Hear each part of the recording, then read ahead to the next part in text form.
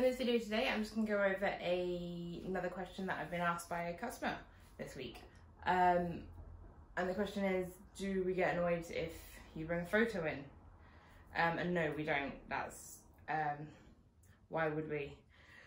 Some people, I get why some people think that, as it can be, like we obviously have the creative side of the job, and you're basically telling us what we should be doing specifically, but it also gives us a chance to kind of basically read your mind as to what you're kind of looking at in your head, because some people find it hard to explain what they want, and also they don't know like the terminology and things like that.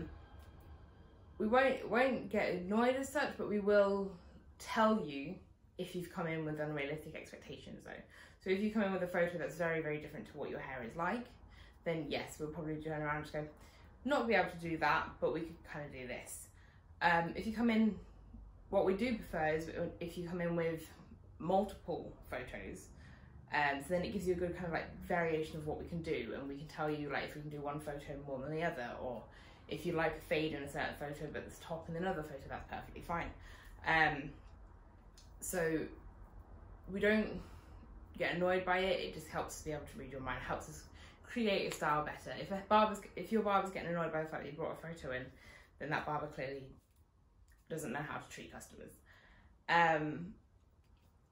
In ladies' hair, it's slightly different. If you bring a photo in with a colour as such, we will have to explain why you might not be able to create that colour. You might not be able to do a certain way. If you've had that photo for a while and you've been trying to get to that photo, then that's perfectly fine. It gives the hair stylist a good focus to keep on, to make sure that they're keeping up with the same sort of maintenance and the same level of colouring. Because sometimes we can forget. We have a lot of customers, we can't remember everything. But if you come in and bring a certain type of cut in, and say you want your hair cutting like that, there might be chances that the hairstyle's been styled like that. There's a lot of photos that have been edited. Hair gets photoshopped quite a lot. So if you've got a very different type of hair, again, to the photo, then we will try and talk you around going like a slightly different direction that we think is better for your hair and better for you, because obviously you have to style your hair when you're at home.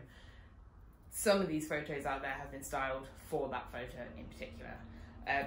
A lot like TV programs, so people who come in with a photo of a character from a TV program, that haircut has been done that day or has been styled a certain way. Sometimes they don't even go with what the actor's hair actually wants to do. So they've got a stylist touching that up every 5 minutes. So be kind of, just when you are bringing a photo in, just be aware that you have to factor in the fact that it might have a different hair type to you. It might have a lot of styling to do. It might have a lot of product in it. And it might have been touched up or blow dried or been cut daily. So if your barber trusts that you will take on board the information that he's giving you or she's giving you, then they will try and talk you around to make a style that's perfect for you, but kind of using that as a guide, not so much as going, that's the haircut I want to create, because we can't do that.